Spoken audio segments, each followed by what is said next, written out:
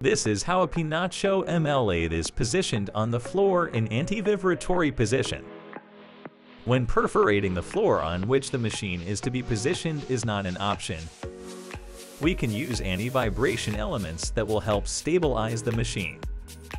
With the lathe in elevation, we will place the anti-vibration elements at each leveling point from the lower part. Once this is done, we will fix the locking nuts of each anti-vibration element on each ledge of the lathe. Gently lower the machine to the ground, and the lathe is now ready to be leveled.